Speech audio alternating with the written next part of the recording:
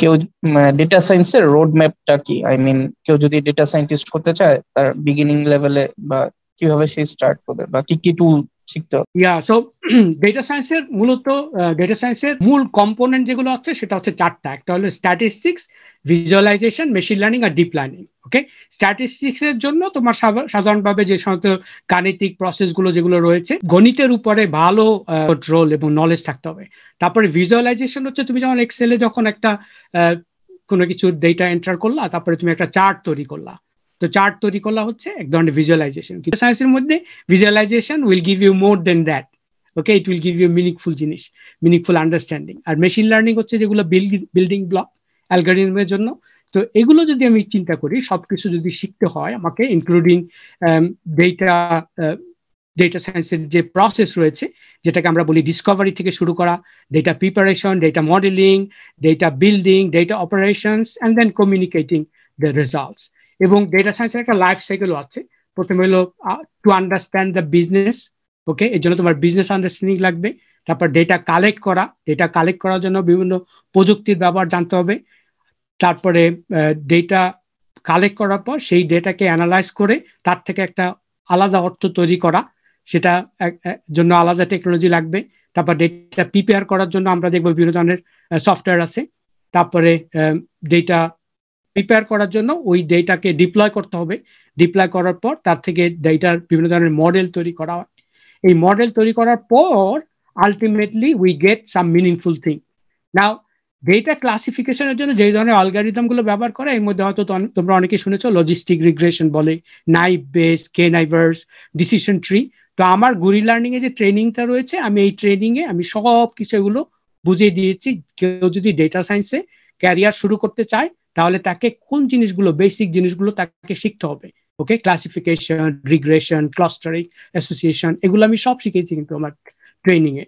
নাও এগুলো যদি সব কিছু তুমি একসাথে জোড়া দাও, তাহলে আমি দেখবো যে ডেটা সায়েন্সের যে পদ্ধতি, যে প্রসেস, যে লাইফ সাইকেল, সবকিছু ব্যবহার করার জন্য কিন্তু বিভিন্ন ধরনের সফটওয়্যার রয়েছে, বিভিন্ন ধরনের সায়েন্টিফিক টেকনোলজি রয়েছে। নাও সায়েন্টিফিক টেকনোলজি কিংবা ল্যাব ওয়ার্ক বলতে ইন দ্য পাস্ট আমরা বুঝতাম যে কেমিক্যাল রিয়াকশন, অক্সিজেন, নাইট্রোজেন, বিভিন্ন ধরনের কেমিক্যাল থেকে আমরা যখন ল্যাবে বিভিন্ন ধরনের রাসায়নিক প্রক্রিয়ার মাধ্যমে বিভিন্ন ধরনের মেডিসিন তৈরি করি, বিভিন্ন ধরনের সায়েন্টিফিক এভিডেন্স নেই আমরা, জৈববিদ্যা যেটা বলে লাইফ সায়েন্সের ব্যাপারে, এগুলো আমরা বিভিন্ন ধরনের টেকনোলজি এখন ব্যবহার করা হয় অন দ্য টপ অফ যে ধরনের ম্যাটেরিয়ালস গুলো ব্যবহার করা হয়। On the other hand data সায়েন্সের জন্য তুমি বিভিন্ন ধরনের টেকনোলজি ব্যবহার করবা। এর জন্য তোমার স্পার্ক রয়েছে, ইলাস্টিক রয়েছে, তারপরে পাইথনের ব্যবহার আমরা দেখি। ঘুরি লার্নিং এ আমার ট্রেনিং এর পাশাপাশি পাইথনের ট্রেনিং দেওয়া হয়, যেই পাইথন ব্যবহার করে ডেটা সায়েন্স থেকে মিনিংফুল তথ্য বের করতে হয়। which means that তুমি যদি ডেটা সায়েন্টিস্ট হতে চাও তোমাকে পাইথন শিখতে হবে, because Python is like your chemical to make meaning out of your data, যেটা তুমি ল্যাবে গবেষণার জন্য ব্যবহার করছো। তো ওইখানে তোমার পাইথন ব্যবহার করতে হবে। এখন যদি এগুলো সবকিছু যদি আমি মিলাই, তাহলে আমি দেখবো যে ডেটা সায়েন্স করার জন্য একটা পুরা রোড ম্যাপ যদি তুমি দেখো যে কিভাবে আমি কোথা থেকে শুরু করব, তারপরে কোথায় আমি কিভাবে আসবো। ওকে, যেমন ধরো একটা সায়েন্টিস্ট হওয়ার জন্য প্রথমে কিন্তু সবাই শুরু করে ল্যাবের অ্যাসিস্ট্যান্ট হিসেবে।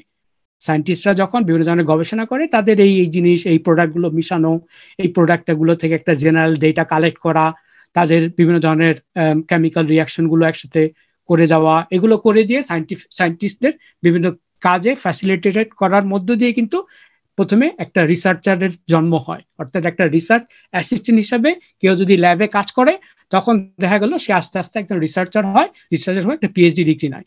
নাও ডেটা সায়েন্সের ব্যাপারে একই। ডেটা সায়েন্টিস্ট যদি হতে চাও, তোমাকে প্রথমে একটা ডেটা অ্যানালিস্টের কাজ করতে হবে।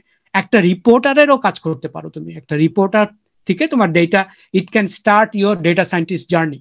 ওকে, তুমি একটা রিপোর্টার, তুমি একটা রিপোর্ট জেনারেট করবা সিস্টেম থেকে, বিভিন্ন ধরনের স্ট্যাটিস্টিক্স তৈরি করবা। তারপরে তোমার যে স্ট্যাটিস্টিক্সটা তৈরি হলো, এই স্ট্যাটিস্টিক্স থেকে তুমি একটা বিজনেস অ্যানালিসিস করতে পারো। মনে করো আমি কিছুদিন আগে একজনকে বলছিলাম যে সে বিভিন্ন ধরনের রিপোর্ট তৈরি করে, তো আমি বলছিলাম তুমি যে রিপোর্টগুলো তৈরি করো, ও বলেছে আমি রিপোর্ট তৈরি করে আমি আমার ম্যানেজমেন্টের জন্য রিপোর্টটা একটা বার চার্ট বানিয়ে দেই, ওরা বিভিন্ন ধরনের মিটিং এ এগুলো ব্যবহার করে। তা আমি বললাম যে এরপর থেকে তুমি মিনিংফুল একটা কিছু করো, যে রিপোর্টগুলো তুমি তৈরি করছো, রিপোর্টগুলো থেকে একটা বিজনেস অ্যানালিটিক্স করো। তারপরে কি হয়, একটা রিপোর্টার থেকে আমরা একটা বিজনেস অ্যানালিটিক্স হতে পারি, বিজনেস অ্যানালিটিক্স থেকে আমি একজন ডেটা অ্যাডমিনিস্ট্রেটর হতে পারি, সিস্টেম অ্যাডমিনিস্ট্রেটর মতো ডেটা অ্যাডমিনিস্ট্রেটর হতে পারি, ডেটা অ্যাডমিনিস্ট্রেটর থেকে ডেটা আর্কিটেক্ট হতে পারি। ডেটা আর্কিটেক্ট হচ্ছে আরেকটু উপরে লেভেলের, যে বিভিন্ন ধরনের ডেটাবেস কানেক্ট করার জন্য, বিভিন্ন ধরনের ডেটাবেস থেকে ইন্টিগ্রেট করে সিস্টেম টু সিস্টেম ইন্টিগ্রেশনের নলেজ তাকে থাকতে হবে, সে একটু টেকনোলজির জ্ঞান থাকবে। তারপর ওইখান থেকে স্ট্যাটিসিয়ান হতে পারে, যে পরিসংখ্যানবিদ, তারপর ডেটা অ্যানালিস্ট, ডেটা ইঞ্জিনিয়ার। তো এই যে slowly you can build a career and finally you become a data scientist. So সব কিছুর একটা ছোট্ট ছোট্ট স্টেপ থাকে। ফলে তুমি যদি আমার যে গরিলা নিয়ে ট্রেনিংটা আছে, এই ট্রেনিংটাতে কিন্তু এগুলো সব বুঝায় দেওয়া আছে, তোমার কিভাবে তুমি তোমার লাইফ সাইকেল ডেটা সায়েন্সের ক্যারিয়ার তুমি শুরু করবা। তো আমার মতে রোড ম্যাপ হচ্ছে অলওয়েজ স্টার্ট অ্যানালাইজিং ডেটা। তুমি ডেটা সায়েন্সের বেসিক জিনিসগুলো তুমি শিখো, ডেটা সায়েন্সের অ্যালগোরিদম গুলো শিখো, ডেটা সায়েন্সের আর পাইথনটা শিখো, তারপর তুমি ডেটা অ্যানালিসিসের কাজ করো, রিপোর্টিং অ্যানালিস্টের কাজ করো, তারপরে তুমি আরেকটু টেকনোলজি শিখে তুমি ডেটা আর্কিটেক্ট হও, ডেটা আর্কিটেক্টের পর বিজনেস অ্যানালিটিক্স করতে পারো, বিজনেস করার পর আস্তে আস্তে তুমি তথ্যবিজ্ঞানী হিসাবে। আর as you know that data সায়েন্টিস্টদের job হচ্ছে এখন most paid salary in the world, okay. R data সায়েন্টিস্টের job কিন্তু এখন এত দরকার, এখন মানুষ বিভিন্ন কোম্পানি, আর যেহেতু এটা একটা জব যেটা পৃথিবীর যে কোনো জায়গাতেই করা যায়। তুমি যদি যে সমস্ত, আমি জানি না তোমরা আমার ইউটিউব চ্যানেলটা ফলো করো কিনা, তুমি দেখবা যে আমার ইউটিউব চ্যানেলে আমি এক জায়গায় একটা ভিডিও করেছিলাম যে বাংলাদেশ থেকে বিদেশে কিভাবে রিমোট জবের জন্য অ্যাপ্লাই করা যায়।